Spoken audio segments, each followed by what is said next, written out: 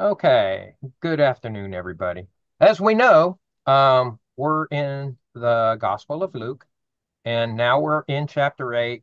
We're in the second part of chapter 8. Well, I mean, it'll be our second lesson from chapter 8, and we're up to verse 19.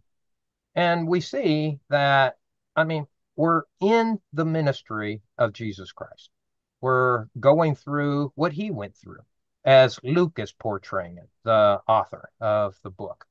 And he did a lot of investigating to make sure that he could, provide good information, to his audience. And in chapter 1, we saw that, his audience, there's a name for it, but we don't know if that's an individual or a group of people, but he wrote to them, this story. And so we investigated it. And that's what we're studying. We're seeing what Luke was able to capture and bring into the picture. And in some cases, Luke covers some things that Matthew and Mark or John don't cover.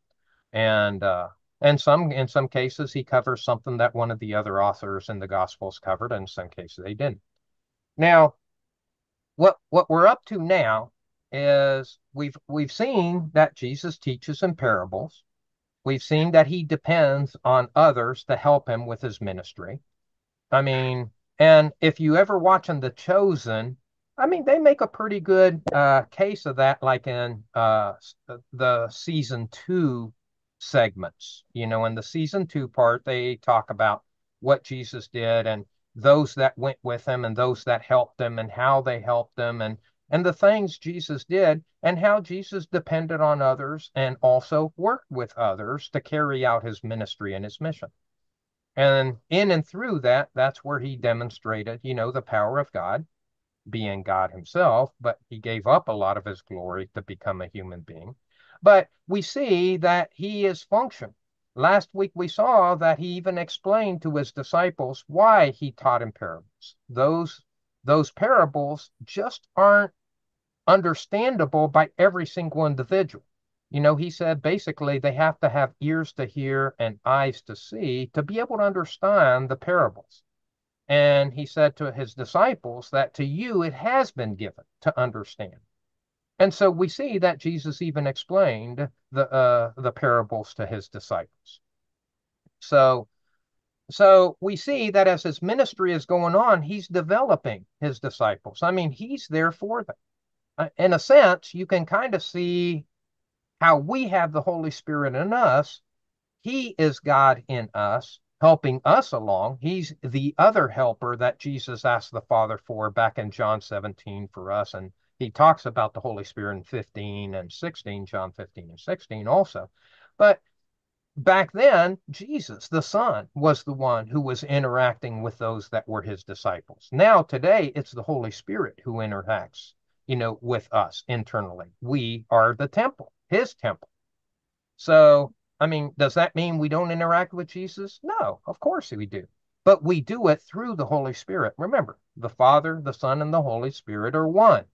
So if the Holy Spirit's in us, we have access directly to the Father and the Son through the Holy Spirit because he is one. So, and through Jesus Christ, that's how we have our forgiveness and our salvation, right? Because we repent and we walk with him through the power of the Holy Spirit to become more Christ-like. So we're going to pick up now, and what we're going to see is we're going to see how Jesus identifies the folks in the world. And we're even going to talk some about, maybe spiritual warfare a bit. We're going to see what Jesus does in that arena. And so we're going to see that Ephesians 6, for instance, that talks about spiritual warfare for us, where we need to put on the armor of God daily. And because we fight not against flesh and blood, but against principalities, powers of, the heavenlies, the unseen realm. That's a reality. Well, we'll even see Jesus dealing with that too. So, any questions on the introduction or anything, any questions about what we've had in Luke so far, maybe that have been niggling at your mind and like, I don't really know what this is all about? Feel free to ask. Was Luke Jewish? It's believed that Luke was Gentile.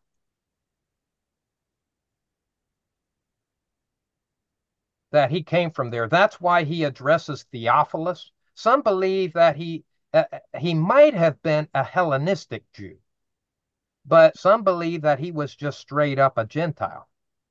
I don't know. He was one or the other. So he could have been Jewish, but Hellenistic maybe, but not necessarily, like right there in Israel, because he wasn't with Jesus. It's not like he ended up traveling with Jesus like the apostles did, for instance. Yeah, he learned his secondhand. Right. He got most of his from Paul. Remember that? Because he traveled with Paul. That's who Luke traveled with. And he was like his physician, because Luke the physician kind of thing. So that's why it's believed he may have been a Hellenistic Jew, or he may have just been straight up a Gentile. One or the other. Yeah. Any other questions? Okay, let's pray. Dear Heavenly Father, we thank you for this opportunity to come together and study your word. I pray, dear Holy Spirit, that you would open up our hearts and minds to hear and understand what it is that you have for us, to know what you want to teach us today, that we would walk in your righteousness in a way that honors and glorifies you. We praise you and we thank you. We give you the honor and the glory in Jesus' name. Amen. Amen. Okay, let me share out the scriptures here and we'll jump right on in.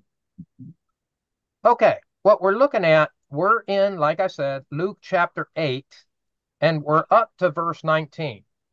Now, some would look at this little piece, this segment that Luke captures, and would say, why is this important?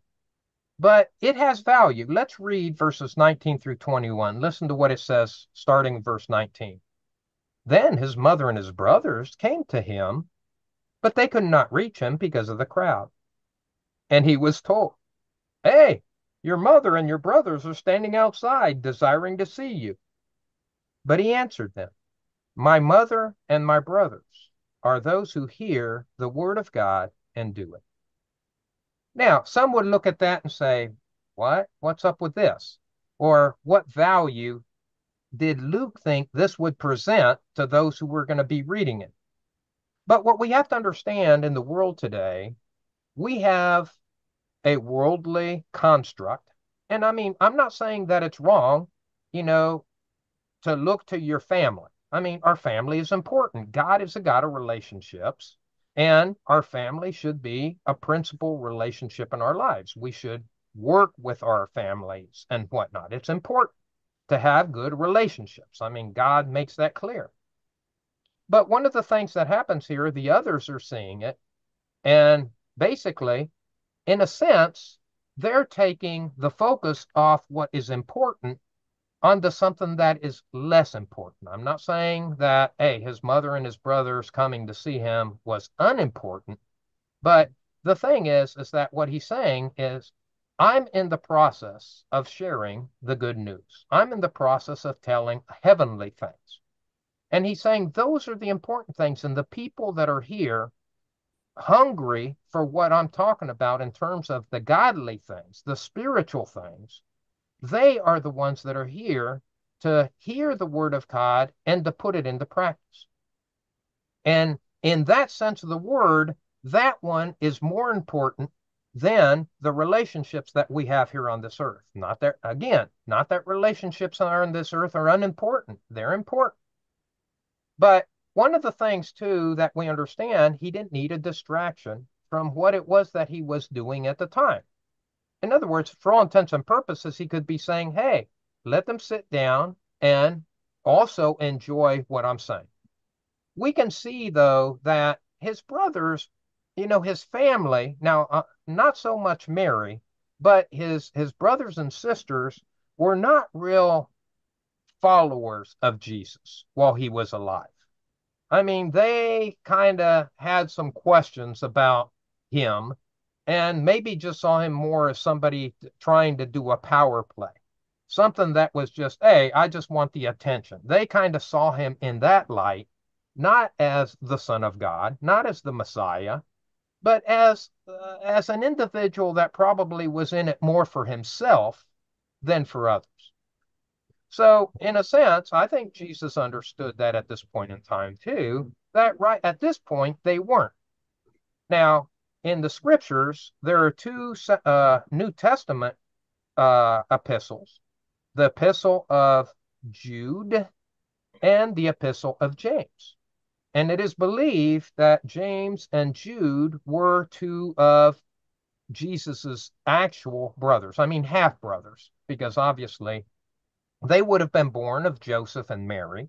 Um, but of course, Jesus was born by God through Mary. So, in essence, because Jesus, though, was adopted by Joseph, in essence, they were all family. And so he knew his brothers, he knew them, and they knew him, or at least in the way that they knew. Now, his mom, on the other hand, did know him better. I mean, she actually guided Jesus into his ministry. We see that even from the time when he was 12 years old, if you remember when we were reading in chapter 2 about when he went to Egypt, when they went to Egypt to flee Herod, who was killing the children, because God told him to, and then they came back. I mean, we even see there when he was in the temple at 12 years old that he stayed. He thought that it was his time to start his ministry. But basically, Joseph and Mary said, nah, not your time yet. Come home. And he went back with them. So he thought that was the time for him. It wasn't until he got to the miracle at the wedding of Cana that she finally said, hey, do whatever he tells you. He thought it wasn't his time, but that was really the opening salvo of his ministry. And it was Mary who ushered him into it. So as we look at this, we realize that there is a difference in the world, you know, and we need to understand that those who hear the word of God, who read it, who study it, and put it into practice, those are the family of God. Those are really the ones who truly are in him, who have come to saving grace. And then there are others, that are out there that, hey, may they've got other priorities. And so, and when you look at that, you realize not everybody who will say to Jesus on that day, Lord, Lord, will enter into the kingdom of heaven. Because if they truly aren't committed and have given their lives to the Lord and surrendered to him to be Lord of their lives, they can say, Lord, Lord, all they want. But if they did not turn over their heart to him, they're not listening. They're not carrying out what God wanted them to do. Their hearts haven't changed. They have not been born again to be transformed, as Romans 12:2 talks about. They're still conformed to this world, basically, is what it is, not being transformed. So that's the difference that Jesus is trying to bring out here, that there is a separation. To follow Christ, you will be different. You will be separate. You will obey what God wants you to do, instead of just saying, oh, I'm here for the entertainment value. Because, hey, I guarantee you, many people followed Jesus just for the entertainment value of what he was doing, not really turning their lives over to him and following him as a disciple, but as just somebody, hey, look at all this stuff that's happening. I want to be able to say I was there and I saw it and I got his autograph, and I'm wearing the t-shirt now. But if their heart hasn't been turned and transformed, then basically they haven't fallen into this family of God where Jesus talked about my mother and my brothers are those who hear the word of God and do. So that's what he's bringing out in these three verses, that there is a reality in being in Christ Jesus that takes precedence over everything. And in another scripture, he talks about that, hey, unless you hate your mother and father and your brother and sisters, you cannot be my disciple. And again, he's not talking about real hatred in the sense of hating, because that's not what we're called to. We're called to love everybody, right? Love God first and love neighbor as ourselves. What he's talking about there is that our love should be so devoted to God that in comparison to the things of this world and those things that are not of God, it would seem like we hate that. It's not that we hate, it's that we love God above all, and that's what's important.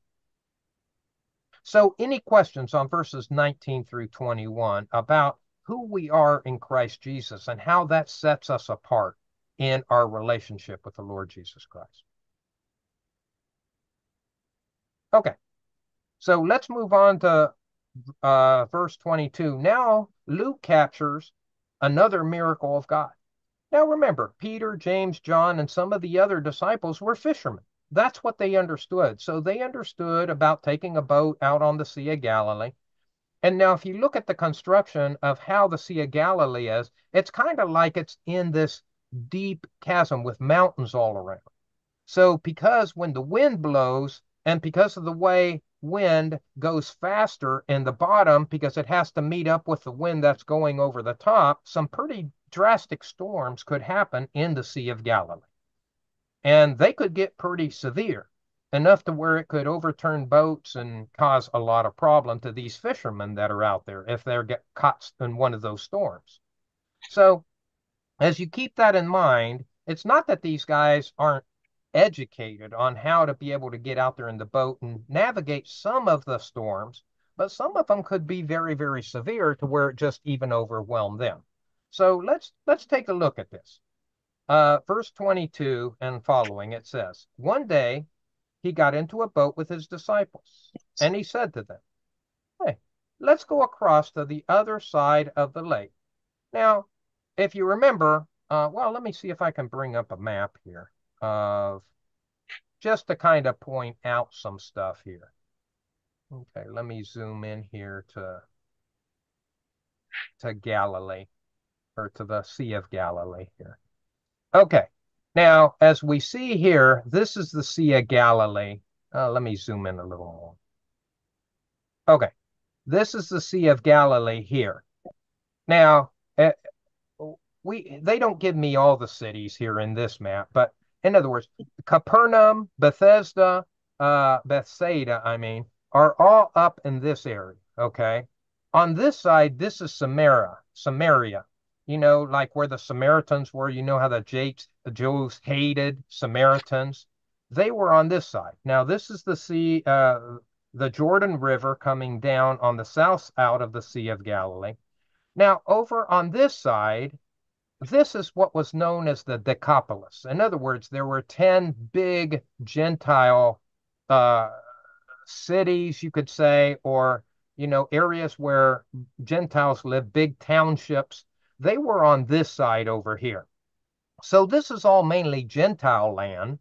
And now Jesus is over on this side, probably up here in this area.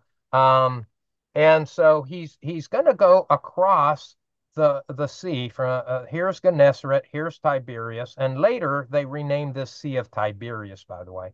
But he's crossing over to this other side. He's going to a Gentile area, for all intents and purposes. And the question, why was he going to a Gentile area? But that's what he's doing. They're crossing this sea, trying to get over there because that's what Jesus wants to do. So then he says, so let's get he got into boat with his disciples, said to them, let's go across to the other side of the lake. So they set out. And as they sailed, notice that he's at peace all the time. He can fall asleep in a boat. He can just, take it easy. Nothing really bothers him.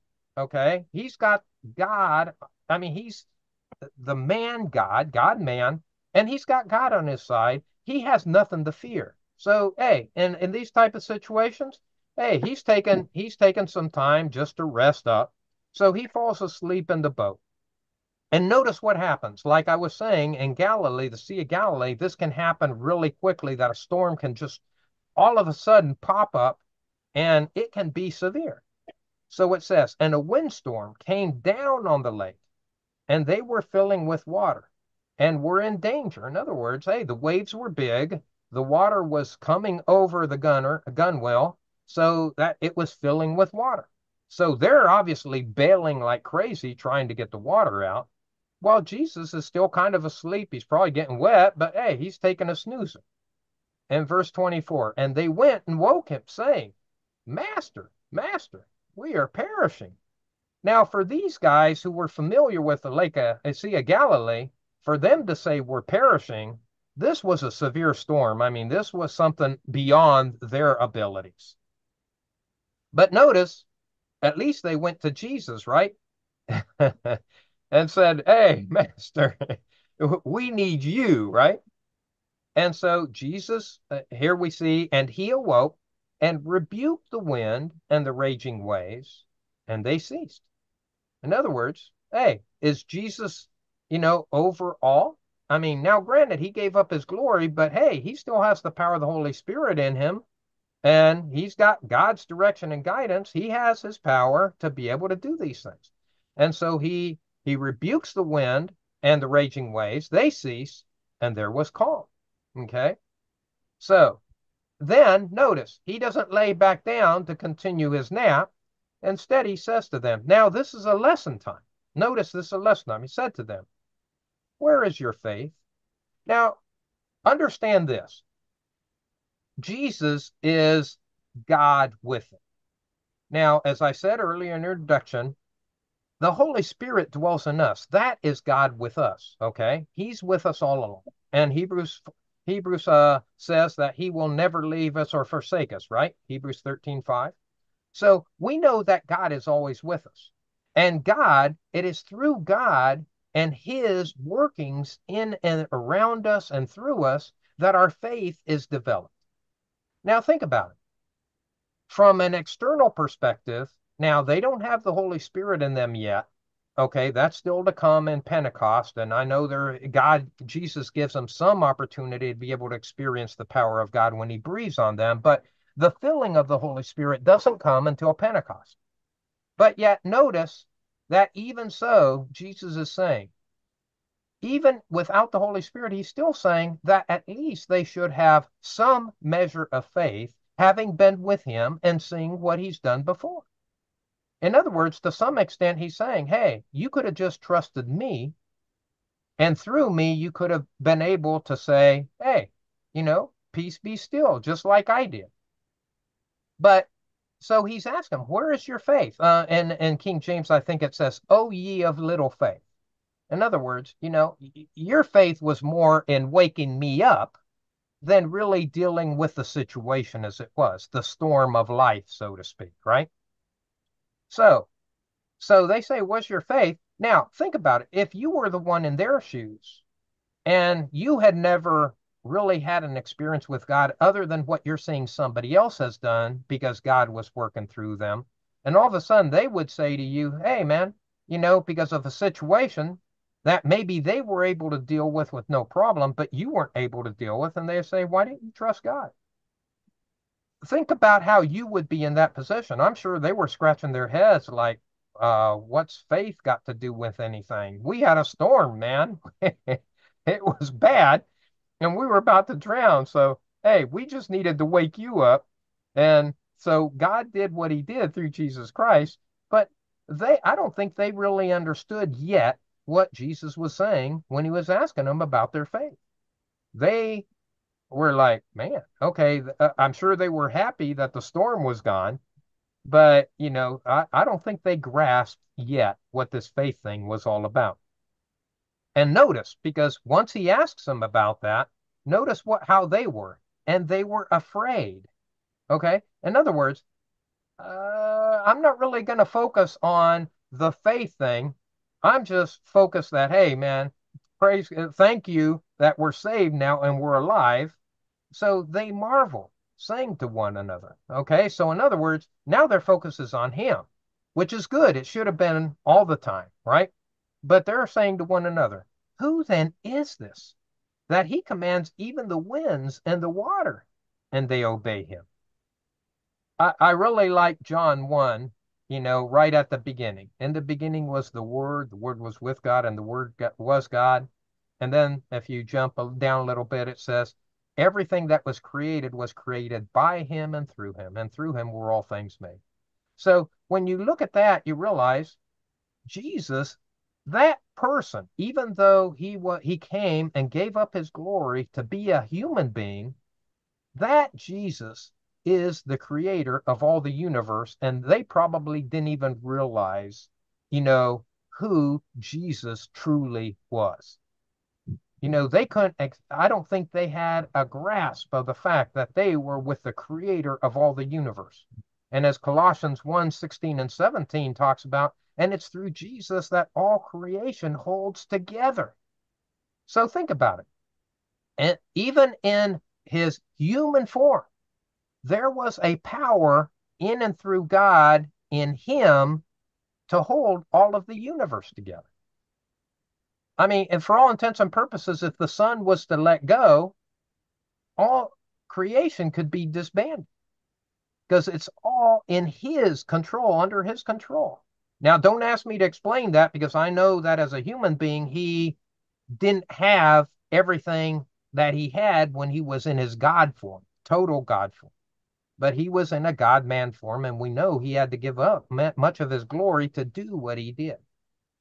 So obviously, he's relying on the Father a lot as he's going through this.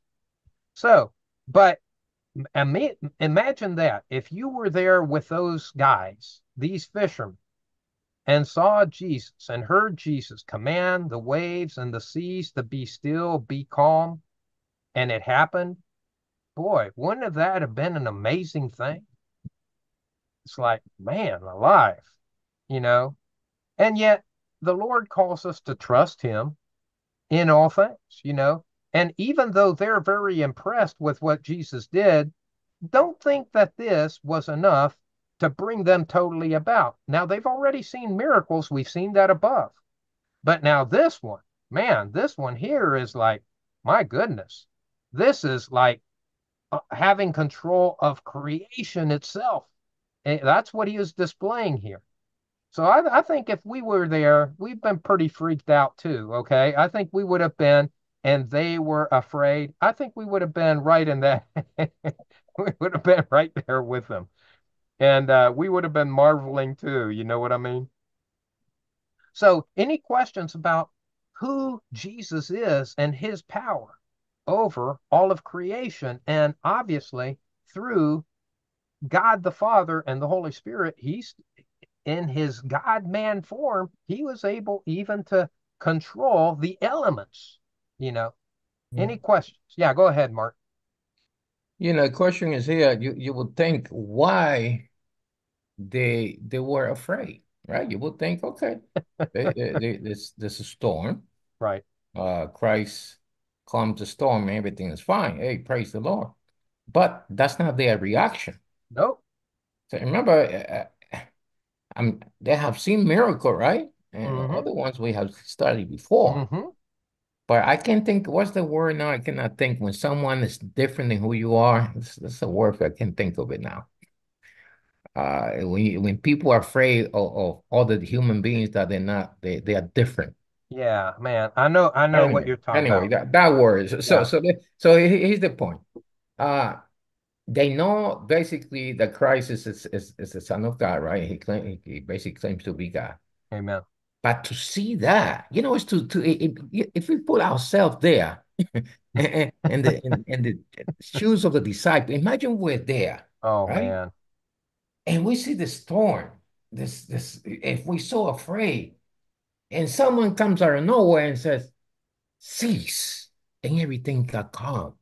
Amen. That he has power over nature. Amen. So that's what got them so scared. It's like, who is this man? That even the storm listened to him. Yeah.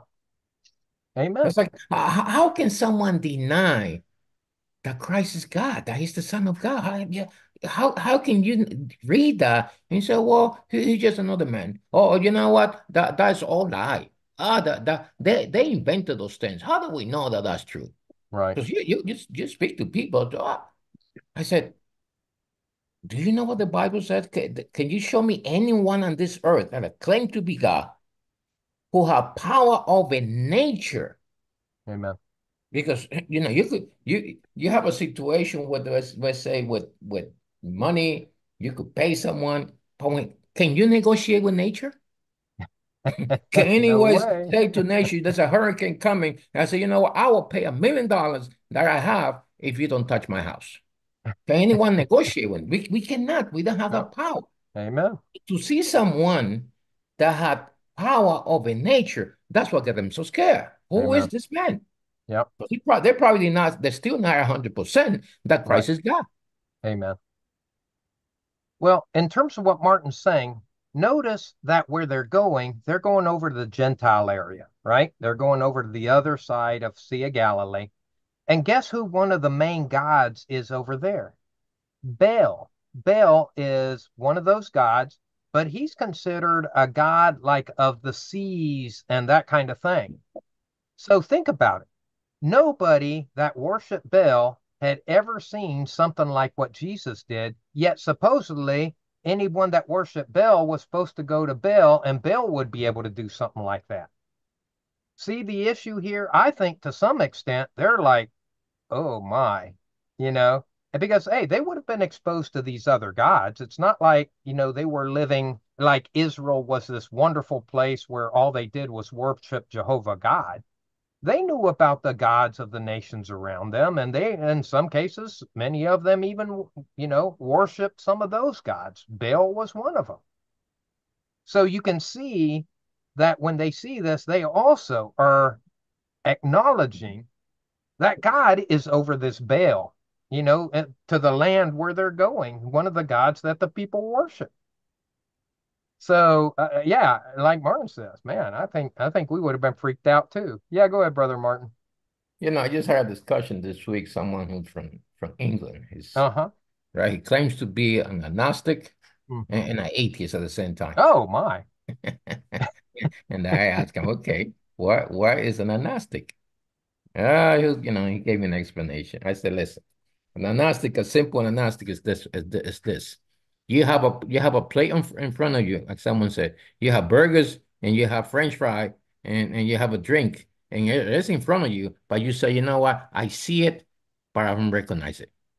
That's it. Right. You know what I mean? It basically it's a fool. It's like you Right. have something in front of you, but you don't want to recognize that it's there. But and again, it's like, okay, he tells me, oh, the Bible's full of contradiction, right? I don't believe the Bible because it's full of contradiction. I say, Uh-huh. okay, name me one contradiction. And we got into some other discussion which I don't know what other contradiction. Basically, didn't say Yeah. anything. Yeah. But I said, listen, I'm gonna tell you where is the basic what is the gospel? Because you'd be surprised when you talk to people. They have a lot of misconception about the Bible. Amen. Things that basically the Bible doesn't say. I was talking to a Muslim. He said Christ never claimed to be God. Do Oh, that. So that's what I don't know why he learned that. I said, right. then you need to read the Bible because it's Yeah. sort of the opposite. Amen. Yeah, Yeah, I'm telling you, that's the world today, isn't it, Martin? it sure is. But at least like if you're gonna make it, like let's say a statement is either true or false. Amen. So if Amen. you're making a statement today, you gotta make sure you're saying this the right thing because you have otherwise you have false information. Exactly. Exactly. No, good point. Good point. So, any questions on this area where Jesus, shows control over nature, as Martin said? Amen. Okay. So Uh, now let's get into the area that I mentioned earlier about spiritual warfare. Don't think that spiritual warfare is something that was old and now is new. Yeah, go ahead, Brian. Before we go on, Yeah, go and ahead. now how we apply that, this verse to our life.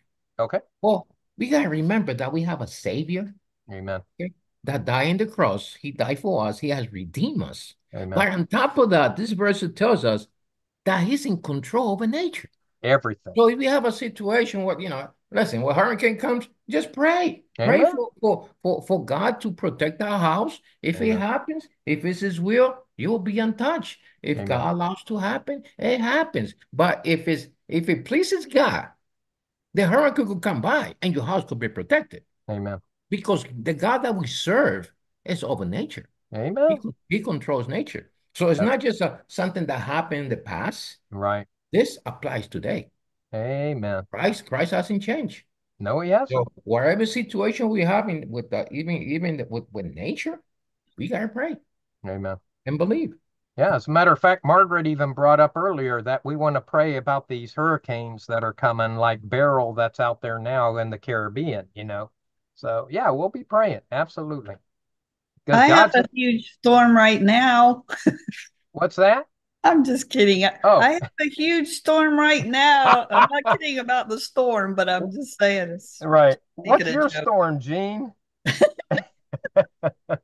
It's a good one, man. We're getting drenched. Oh my goodness. Bring it over this way, Gene. Praise God. That's a good storm, by the way. Amen. That's not bad. Yeah. We need the rain. Yeah, Amen. Yeah. absolutely. Those are blessings. Amen. That's right. Okay, so let's move on now to the area of spiritual warfare. Hey, believe me, spiritual warfare's been here all the way from Satan when he tempted Eve in the garden. Did you know that that was spiritual warfare?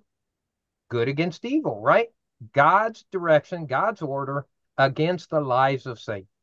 Unfortunately, we bit and ate the fruit, and here we are today dealing with it. And ever since then, we've had it was spiritual warfare ever since then.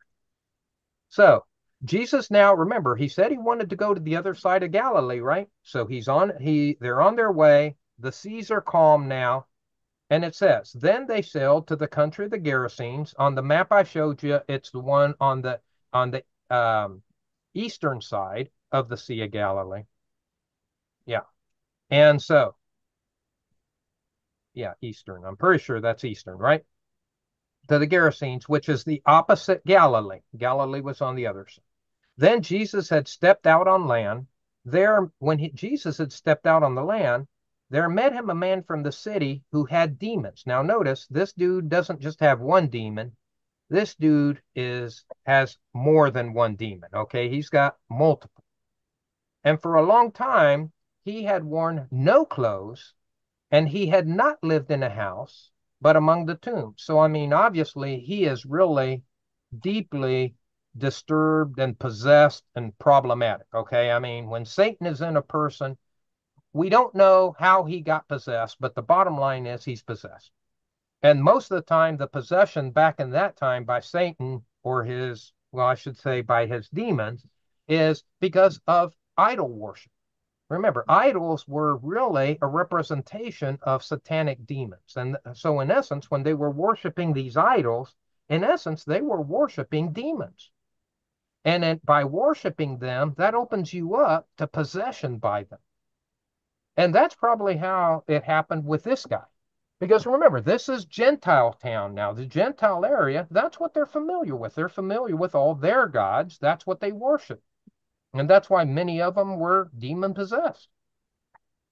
So in verse 28, when he saw Jesus, notice that the demons control his understanding and everything. Because it says, when he saw Jesus, he cried out and fell down before him and said with a loud voice, "What have you to do with me, Jesus, Son of the Most High God?" Notice, he's being controlled by these demons. The demons know Jesus.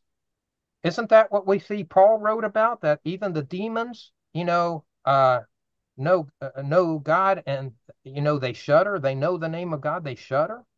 In other words, what we see is that these demons through this guy recognize Jesus, the Son of the Most High God, even in his human form. Notice that they recognize Jesus in the way he is. So apparently, there is something about Jesus that from the spiritual realm, they can see and clearly identify that this individual called Jesus is the Son of God, the Most High.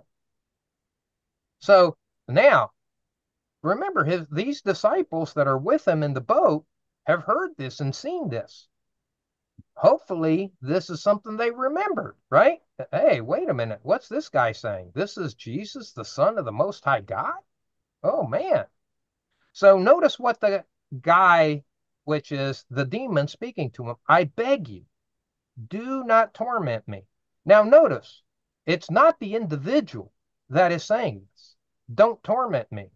It is the demons that are in him that are requesting that. Okay? Because they're the ones that are really got control of this individual's body. Because look what happened. The reason is because in verse 29, for Jesus, he had commanded the unclean spirit to come out of the man. Now, what does that tell you?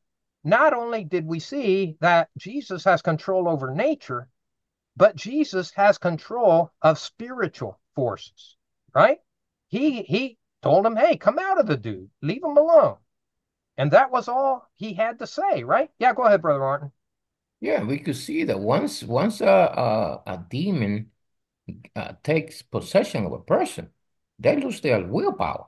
That's it. It's like a puppet. You be in Yep. control, Amen. total control. So it's scary because the person's no longer in control of themselves. And that's why Exactly. the Bible, warns us, stay away from the occult. Amen. And those people that play around with it, they don't realize once they open the door, like we have discussed before, Yep. that's it. They are basically in a vulnerable position. Very vulnerable. Yep. Amen, brother. So, I mean, this guy, think about it. We already saw just as it was opening, he's been among these tombs for so long. They've been causing him to be out there in the nude the whole time, running around these graves, that were there. So Jesus frees the man, says, hey, come out of the man. For now, we see that this is something that some scrolls have, but not all scrolls has. It says, for many a time it had seized him. He was kept under guard and bound with chains and shackles, but he would break the bonds and be driven by the demon into the desert. So, hey, we can see, just as Martin said, he's being totally controlled by this demonic force that is in him.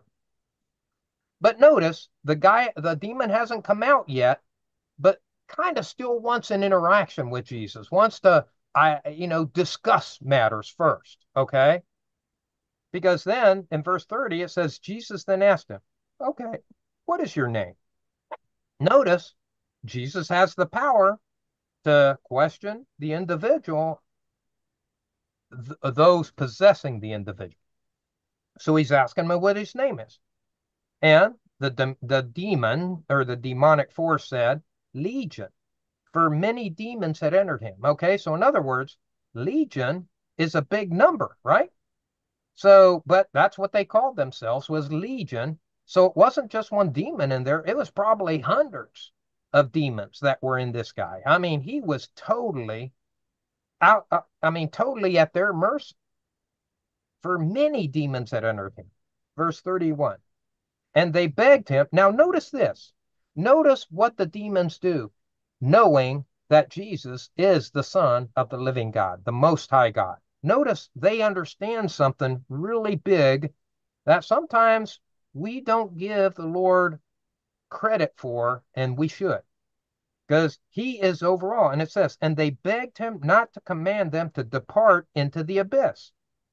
Well, what is the abyss?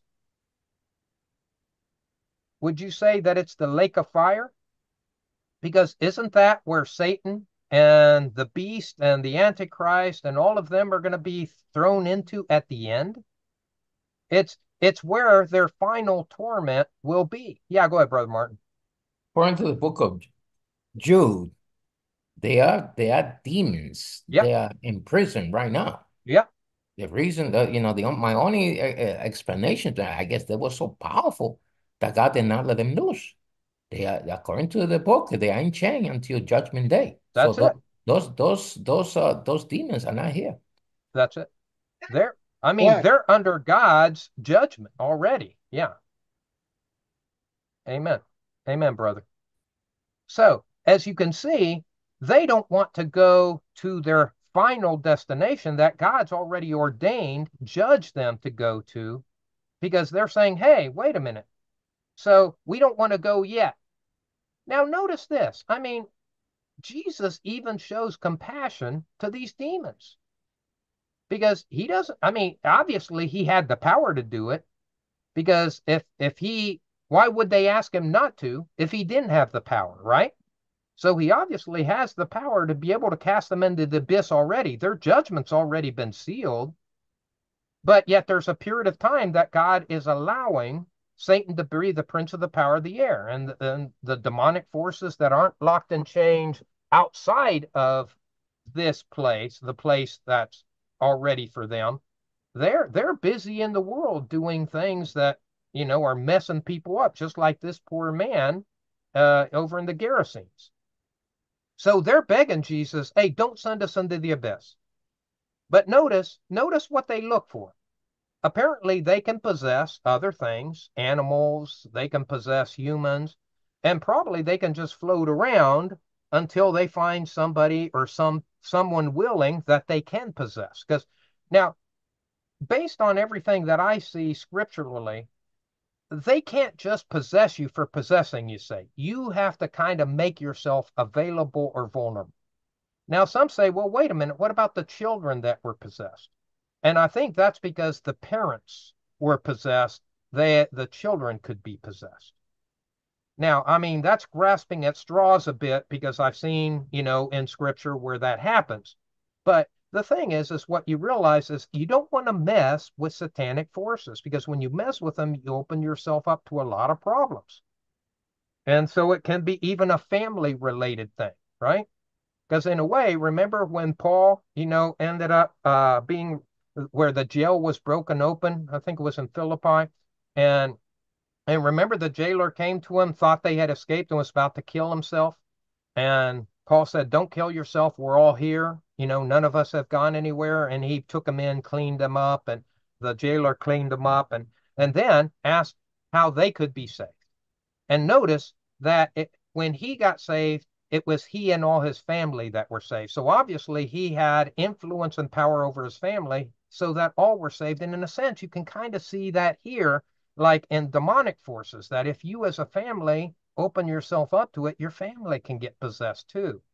So you got to be careful. I mean, when you're playing with spiritual forces, you got to be really careful because, man, if they're satanic forces, you're opening yourself up to a world of problems. Yeah, Brother Martin. And I will say, I don't think it's because Christ has, I mean, Jesus has a mercy on them. I believe it was not it's not the time for him to send them Okay. to the doom. And Uh, so he didn't because it wasn't their time. because Okay. even Okay. even in Jude, I'm reading another verse that says, Yeah. that is 1:6 that says, and the angel who did not stay within their own position or authority, but left their proper dwelling, he has kept in kept in eternal chains until gloomy darkness, until the judgment of the great day. Okay. Everything is in God's timing. Hey, amen. Amen. Everything is so the judgment day, and God and his sovereignty allowed certain demons to come and basically roam around this earth, Right. right? Right. And Amen. even Amen. Satan, as we know, but it's going to become a day on God's time that they're going to be judged. But those angels that Jude mentioned, they're not here. They are in chain. Yep. Yep. Amen. And And some another of thing them, is, yeah. if we could see there that even the demons, they recognize Christ, right? First of Amen. all, they recognize him, and another thing is they recognize his authority. Yep. Oh, absolutely. Yep.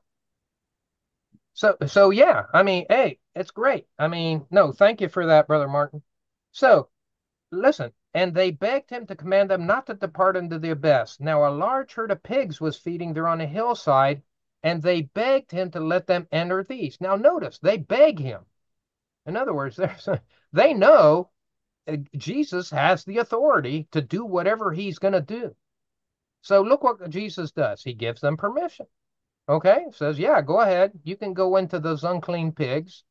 And so then the demons came out of the man and entered the pigs, and the herd rushed down the steep bank into the lake and drowned.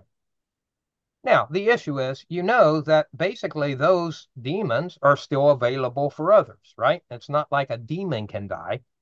So that, in essence, basically, like you said, Martin, I guess what it comes down to is that Jesus saying, your time's coming, guys. You might as here you go. Just get out of this man, though. Leave him alone. And so they had to come out of him. So so we see that God relieves this man through Jesus Christ, right? Now notice that there were herdsmen taking care of all this bacon and all these pork chops and everything. So all their pork chops and bacon are gone now. So when the herdsmen, so now think about this, these herdsmen are Gentiles. They've not experienced any of this kind of thing. But think about it. these people know a different gods, okay? But now they're seeing a God-given power, something they've never witnessed before. They expect that the gods they worship have power, but they've never seen any of their gods do anything. But now Jesus has come and they have just witnessed this. These are Gentiles. Now remember that. So when the herdsmen saw what had happened, they fled and told it in the city and in the country. Notice how quick the word is getting out about Jesus in this Gentile area. This is all Gentile area. Keep that in mind. Then people went out to see what had happened. And they came to Jesus and found the man from whom the demons had gone sitting at the feet of Jesus, clothed in his right mind. And what were they? They were afraid. Does it sound like his disciples in the boat? In a sense, you know, they're see, they know their gods, okay? And now all of a sudden, here is somebody that comes in that puts their gods to shame for all intents and purposes and has a power that is over their gods. So can you see why they would be afraid? Because all of a sudden, everything that they believe in has been rattled because of what Jesus has done here, something they've never seen their gods do. And so they're afraid from a godly perspective, a small g perspective, because now they've seen the big G God do an amazing thing. And the people have witnessed it. It's not just hearsay, it was witnessed. So look at verse 36. And those who had seen it told them how the demon-possessed man had been healed. Then all the people of the surrounding country of the Gerasenes asked him to depart from them, for they were seized with great fear.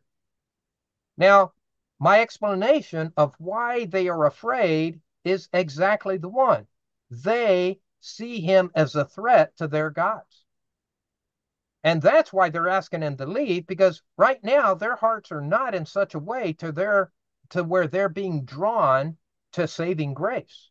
They're afraid. Remember, Jesus hasn't done anything in terms of teaching them. It was just strictly this one freeing event of this demon-possessed man that now is what's circulated, and they're afraid of Jesus big time. They see his mighty power, and they know that their gods would never be able to stand up against Jesus. Not with what he's demonstrated here. That's why they want him gone. Yeah, Brother Martin. And it shows that everything is under God's sovereignty. You Amen. know, they could have say, "Oh, let's kill Jesus," right? Or did they try to do that? No, It doesn't say that no. because you know what? Everything is in God's timing. And Amen. instead, they are afraid. Amen. They're afraid of the power of God and what you know what Christ is able to do. Amen. So nothing happened to Christ until it was God's timing. Yep. You know, there was time they're trying to seize him, he just escaped. Amen. You know what I mean? Because they couldn't touch him. Amen. Yeah. And Because in a sense, as a Christian also, you know, death is the one basically we fear, right? Amen. But as a Christian, we are immortal until God's time. Amen. God, you know, death doesn't have power over God. No. Amen. Death is going to come to us when God's allowed death to come to us. Right. Until then, Our physical and our physical bodies. body, Yeah. right? Yeah. Until then, we are immortal in a sense. Amen. Yes, we're gonna get sick. Yes, we're gonna go to a lot of things, but it's gonna happen in God's timing and God's Amen. sovereignty. Amen. No, in terms of what you're saying, Brother Martin, we are eternal beings already. When we were saved by Jesus Christ, we became eternal. Not this body, not this fallen body, but the body that we will have, and our spirit, our soul is permanent. It is forever with the Lord. I mean, that kind of thing, so it's beautiful. Yeah, Yeah, Brother Martin. yeah, and to be honest, human beings are eternal, regardless, Oh, of if they yeah, are true. saved or not saved, because That's we right. are all made in God's image. Amen. Well, the question is, where are we going to find eternity? Amen. But Amen. those who deny God, they're still eternal. Amen. It's like someone said, if you want to invest in eternity, there's two things you can invest: the Word of God Amen. right? Which is Amen. eternal, and human. Humans Amen. are eternal. Amen. So God is awesome. So we see that these people, obviously, yeah, Martin, you have something else? Sorry, that was a Oh, mistake. oh, yeah. So we see that these people are concerned, right? Because they already have their views of the spiritual realm, and Jesus has busted that all up for them. Okay, so they want him gone so that they can get back to normal, but not a good normal, but normal. But now notice this in verse 38, and I think this is awesome. The man from whom the demons had gone begged that he might be with him. In other words, he wanted to be a disciple of Jesus, right? But Jesus sent him away, saying, return to your home and declare how much God has done for you. What has he just done? He's commissioned this man to be a missionary for him. Just go tell what Jesus Christ has done for you. Boy, isn't that amazing? Because now this guy has a big ministry, doesn't he? Because he's going to that whole Decapolis. That's all Gentile area. And Jesus is saying, hey, you know, yeah, you could follow me, but just, hey, it's better that you go to them. Go tell them what Jesus the Christ has done for you. Man. But notice what he does. Does he bum out and say, well, wait a minute. Oh, come on. No. And he went away proclaiming throughout the whole city how much Jesus had done for him. Boy, that is an amazing. Yeah, go ahead, Brother Martin. Which is a lesson for us, right? Amen. How can a person that had their heart transformed by Christ stay quiet? Amen. How can a person be remain the same? It's Amen. impossible because you have to proclaim this, just like this gentleman did, what Christ has done for us. Amen. Okay, maybe we were not demon possessed, right? In a Right. sense, Right. okay, but we were going we went straight. We were going the Yeah. action that has changed our way, which is that's repentance means changing Amen. direction. And how can I tell other people, look, you can believe wherever you want, but Christ has changed my heart.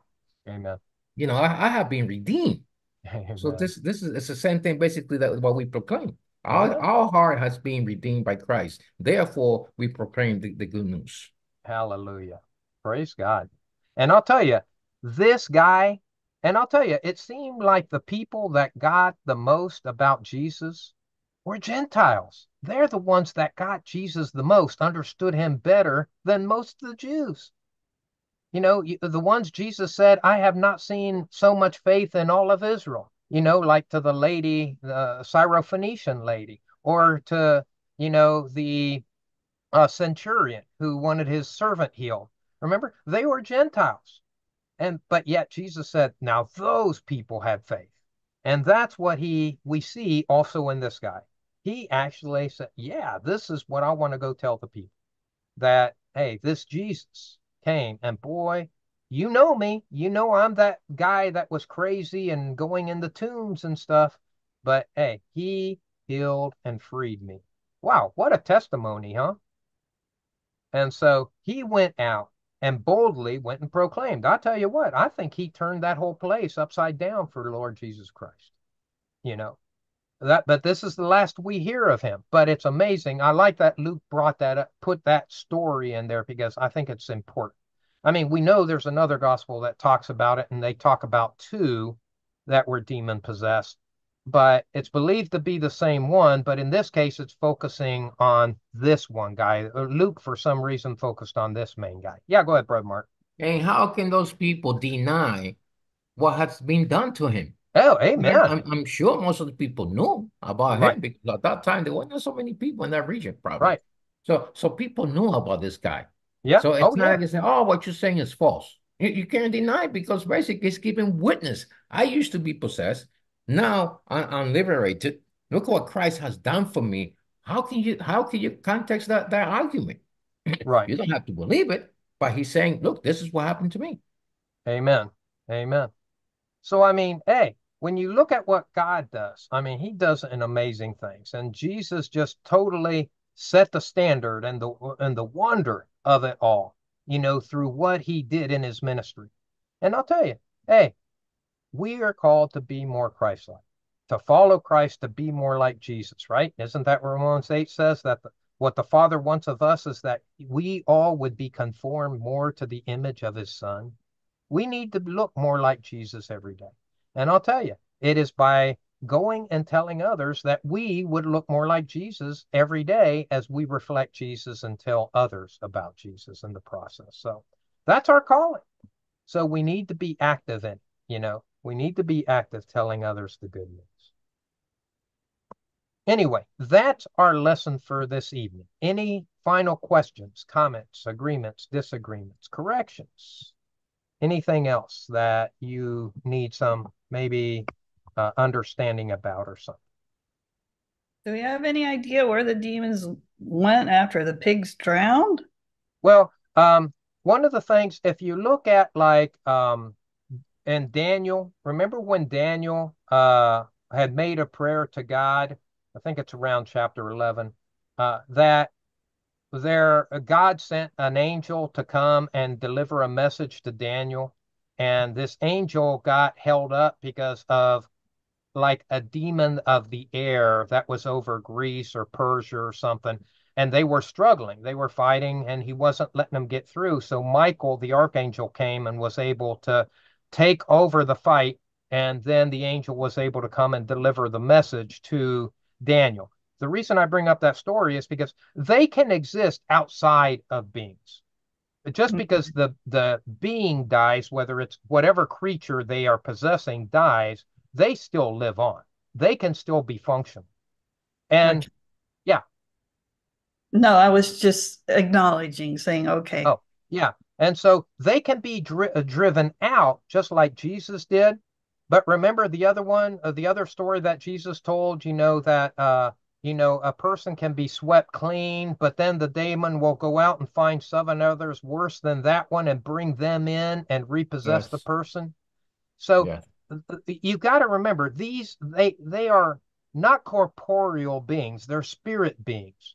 So they have the ability to go out there and do things, but that's why we need to have the Spirit of God in us, because when the Holy Spirit resides in us, no other spirit can come in. Like a satanic spirit can never come in and dwell in a person that has the Holy Spirit in. And Terry, we have Yeah. to remember that the Bible says that the prince of this world is Satan. Amen. So this world is by influence, basically, the system of this world is That's being right. influenced by the devil and his demons. Absolutely. And even though they they not be possessed, they may not be possessed, but they are being influenced. Oh, absolutely. Or oppressed. Yeah, can Right. be Or oppressed, oppressed. which we as a Christian, we could And be oppressed. that's right. The one thing we have to remember, we cannot be possessed, but Right. we could be oppressed. Amen. So you'll be surprised out there. You encounter some antagonistic attitude, it might be someone being how you call it, direct by a demon. You Yeah, know what I mean? oppressed. Yeah, through their Oppressed. oppression, they're being kind of Yeah. led in that way. Yeah, so Yeah. led because that is the job of the enemy. And remember, they see us as enemy of them Oh, yeah. because we have the Holy Spirit. Amen. We represent. So that like you mentioned, they don't have to be they don't have to incorporate in the body to do things. Right. That there's a lot of stuff going on in the occult that we don't even know. But Oh, going boy. back to what the proclaiming the gospel, we just gotta remember that it's our job to tell the people the gospel. Just Amen. exactly like because we all being set free, right? Amen. So it's our job to tell other people what Christ Absolutely. has done for us and present the gospel. Someone said that, uh, our testimony is not the gospel, by the way. Right. It could be presented, but it's not the gospel. Well, our job is to present the gospel, but we all have our own testimony. Amen. Well, they And it's work together. our Yeah. responsibility, by the way. Yeah. It's a command. Amen. Amen. Absolutely. So there's spiritual warfare going on all around us. We just don't see it, can't see it. Oh, yeah, exactly. As a matter of fact, hold on. Let me just bring up Ephesians 6 real quick, and I'll show you what we're talking about here. Because, ever since the Lord God kicked the angels out of heaven along with Satan, they landed here on earth. I mean, that's where their function, that's where their area has been. Um, so let me see here. Hang on just a second. Uh, okay, listen to what he says in verse 10 and following of Ephesians 6. It says, finally, be strong in the Lord and in the strength of his might. And his might is the Holy Spirit in us, okay? It's his strength, right? It says, put on the whole armor of God that you may be able to stand. Look what we stand against the schemes of the devil. He's the prince of the power of the air, right? And he uses his minions in that way. It says, for we do not fight against flesh, wrestle against flesh and blood, but against the rulers. Now, we're talking about the evil ones, rulers against the authorities, against the cosmic powers over this present darkness, against the spiritual forces of evil in the heavenly places. Now, so he's talking about now the heavenly places doesn't mean they're only out there in heaven. No, they're talking about like this second heaven. They're in the world, but the first and second heaven, they're up in this area, and that's where they inhabit. It's probably the first heaven actually, because it's from like just above the earth to up in the sky, so to speak. That's the second heaven, or I mean the first heaven. So that's where they reside. That's where the forces of evil reside in these heavenly places. They're effective against this world, just as Brother Martin is saying. I mean, that Satan uses them to manipulate this world toward those issues of the flesh. That's why the flesh is a problem. That's why Galatians 5 says we need to put this flesh to death, that if, that we are have an ongoing battle between the flesh and the spirit, and if we walk by the Spirit, then we won't carry out the deeds of the flesh. So it's it's this struggle that's ongoing, and that's why then Paul talks about putting on the armor of God that is supposed to help us. And he says, hold up your shield of faith, with which you can extinguish all the flaming darts of the evil one. So in other words, Satan's active. He is out there. I mean, to say, oh no, that's just movie stuff. No, baloney. Satan is active out there, and we need to be strong against those forces because they are active. And like Martin said, it could be oppression, it can be other ways. Although he can't possess a believer in Christ, he can put things in our path that can definitely make us deviate and do things that we would otherwise not normally do because of the flesh. The flesh is the problem. If you look at the things that's going on in this world, everything all those laws that are passed against God commandment. Right. Listen, I mean, I understand this, that human beings are responsible for their action. Yes, they are. But at the same time, all these people are being influenced by the enemy. Amen. Amen. Killing babies. It's to kill human beings. Yeah. Well, who's not enemy number one is the devil. So does he Amen. want children to live? No, because they are made in God's image. Amen. So what is the lie that have been promoted out there? You in control of your body. You could do as you please. That's right. And it's going back to the lie that he told Adam and Eve. Yeah, amen.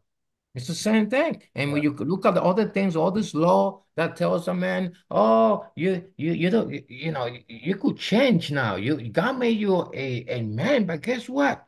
You could change. You don't have to be that way. Where's that light comes from? Does it come from God? No. Right. God forbid. Amen. It comes from the enemy. Amen. Yeah. I'll tell you, Satan's got lies out there, and it's amazing how many people get hooked, with those lies and think that, yeah, that's exactly what I'm supposed to do or who I'm supposed to be. Yeah. The same thing with drugs. Hey, you're Uh, not content? Well, take some opioid, whatever it's called right. there. The Yeah. cocaine. That's gonna make you happy. And guess what? Again, it's going back to the lie. Just Amen. takes a little bit. And guess what? After that, what happens? You're hooked for life. Yeah. Yeah. I'll tell you, Satan's the father of lies. Jesus said that even when he speaks, he only speaks lies because that's who he is. And he used different tools, right? Absolutely. It could be drugs, it could be sex, it could be family, Anything, you name it. anything out there that is against the Yep. Lord. Yep. Because again, the prince of this world, the Bible says, is the devil. Amen. System Absolutely. of this world. Any other questions, comments, agreements, disagreements? So, yeah, just be aware. Hey, spiritual warfare is real today. Don't think that that was just back in Jesus' day or maybe even, just a little around that time. No, Satan is still quite active out there today. And so we need to be alert and we need, just like Jesus said in Matthew 24, we need to be alert and we need to be ready because these things are real as we get closer and closer to the end. Well, Satan's gonna ramp up more. I mean, that's what the prophecies tell us. Satan's gonna ramp up more and things are gonna get crazier between now and the time of the end. And we need to remember that we are not from this world. We Amen. belong to a different kingdom. We are just passing by. Amen. Amen. Okay, good. Oh, Amen. okay, let's get into prayer time then. Let me stop the recording.